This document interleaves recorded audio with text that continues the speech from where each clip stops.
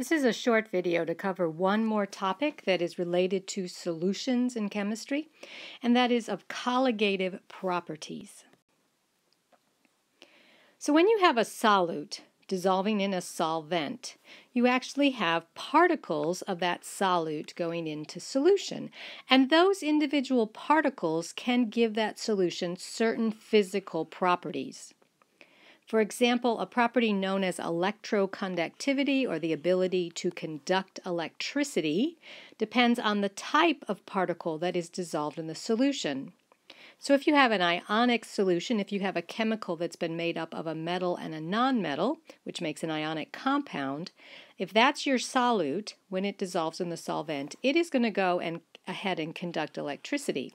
That's why you're told to get out of the pool if there is a thunder and lightning storm coming. The lightning would be conducted by the water in the pool because it has some ionic chemicals in it.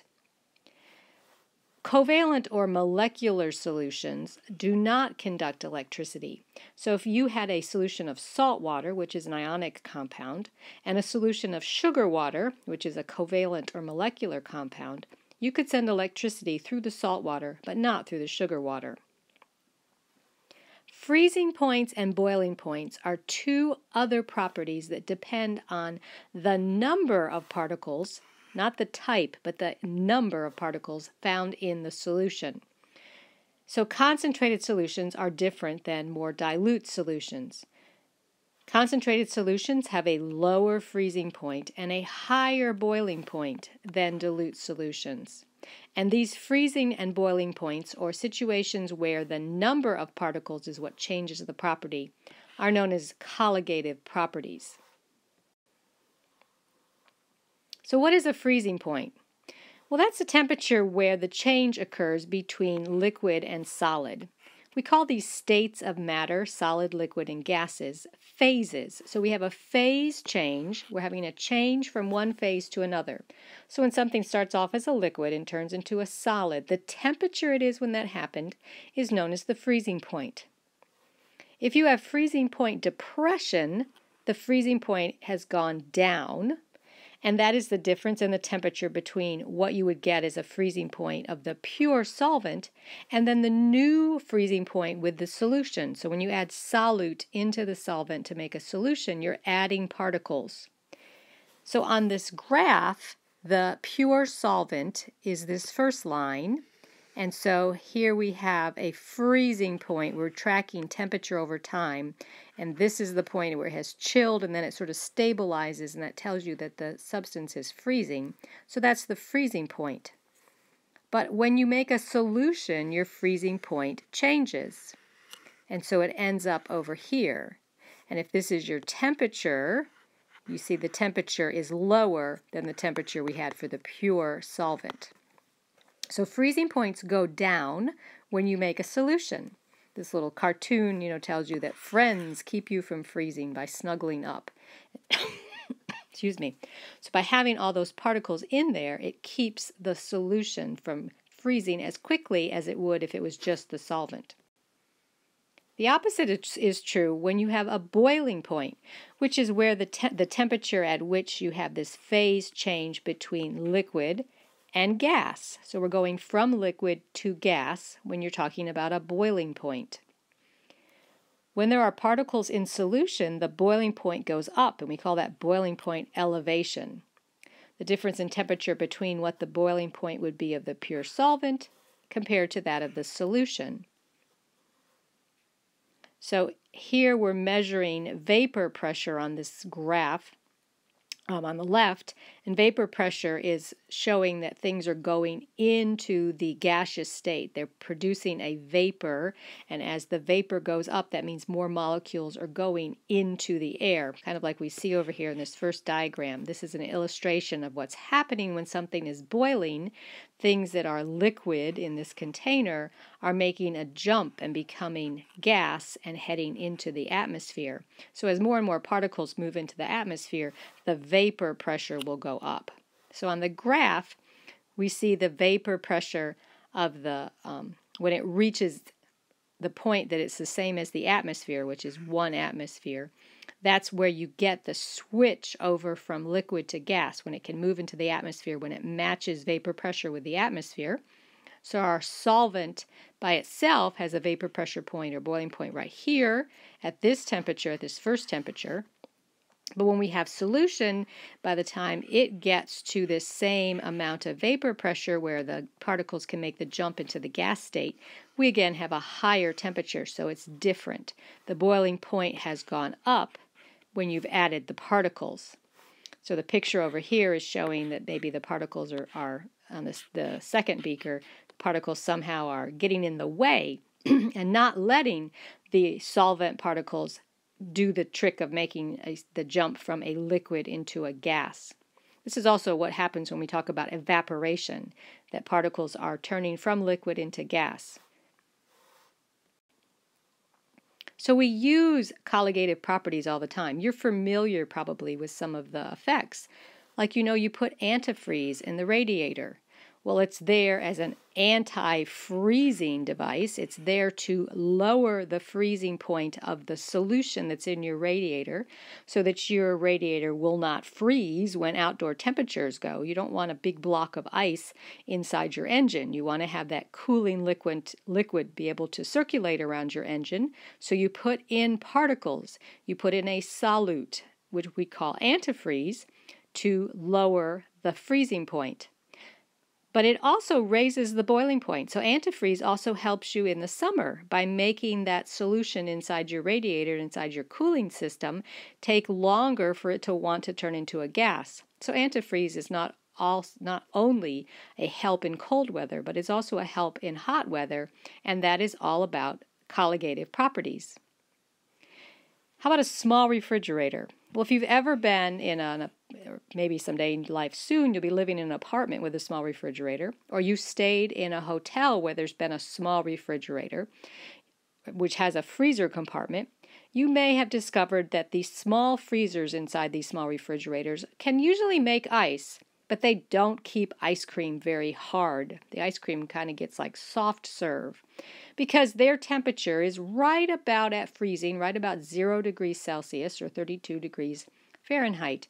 But the ice cream, which is water with a whole bunch of other stuff in it because it's made from milk, which is basically water, but it's got a bunch of protein and sugar and fat in it. And then you add more things to make your ice cream. So you're putting more particles in solution. And so it has freezing point depression. It will take a lower temperature to make that ice cream freeze. So instead of freezing at 0 degrees, most ice creams freeze at about -3 degrees Celsius, or that's comparing about from 32 degrees Fahrenheit to about 27 degrees Fahrenheit. So it's enough of a difference that if your freezer is at 32 or 31 or even 30 degrees Fahrenheit or just a little bit below 0 Celsius, it's still not cold enough to freeze your ice cream because of colligative properties. Again, in cold weather, people put things called ice melts, which is really a salt, an ionic compound. Sometimes it's calcium chloride or it might be sodium acetate. And they put that on sidewalks or is spread on the roads by the highway department to keep ice from forming on those surfaces, because the little bit of solid that will be on that surface will mix with water and create a solution, and it'll be a solution that is full of particles of the salt, and that solution will experience freezing point depression. Instead of freezing at, again, 0 degrees Celsius or 32 degrees Fahrenheit, generally they will freeze many, many degrees below 0. It depends on what kind of salt is being used, but I saw some figures for calcium chloride, which is one of the common ionic compounds used in these ice melt products. And that particular substance, calcium chloride, would lower the freezing point to a -31 degrees Celsius. So well below 0, much colder than it ever gets here in South Carolina. And again, it's all because of colligative properties. More particles there in that solution that is formed on the surface, and it stays wet, but it won't freeze. And then finally, one for the opposite direction. If you've ever made candy, you'd have to use a candy thermometer, and you are heating up this boiling syrup to temperatures that are well above the boiling point. I don't know the Celsius conversions for these, but candy, you typically are cooking it to 250 or maybe even close to 300 degrees Fahrenheit. And in Fahrenheit, water will boil at 212. And so water, if you boil a pot of water, once it hits 212, it's going to stay at 212 until the water has all evaporated, then your pot will heat up. But if you put some sugar in it, and there's quite a bit of sugar in when you're making candy, you're adding more particles, you are causing the boiling point to go up, it's experiencing boiling point elevation, and then you're going to create this syrup that can boil at very high temperatures, 280 degrees, maybe even 300 degrees, which is what you need to make a hard candy, like something like peanut brittle. So all of these are examples of colligative properties when the number of particles in a solution makes a difference for either how cold something has to be before it becomes solid or how hot something has to be before it turns into a gas. A final type of colligative property that's not related to freezing or boiling point is osmotic pressure. And this is something that's important in the medical field. It's all about how water moves across a membrane. And of course, our cells are all covered with membranes. If you remember from biology, we talked about osmosis, which is the type of diffusion that happens with water. And water will always move towards a higher concentration of solute. So it will move, water is the solvent, of course, so it'll move towards more particles. So if you are in the medical field and you want to put a solution into somebody's blood vessels because they need to have maybe a little bit of boost of sugar or a medication, you want it that the solute and the solvent are evenly balanced so that any water moving out of the cells, like in this very first box on the left, any water moving out of the cell will be compensated for by water moving back into the cell at the same rate. So there's no change. And that's known as an isotonic solution. And anything used medically is going to be an isotonic solution. But if something is put where there are fewer particles outside the cell than there is inside this, there's fewer outside than inside, so there's more solute inside, then water wants to move in, like we see in this second.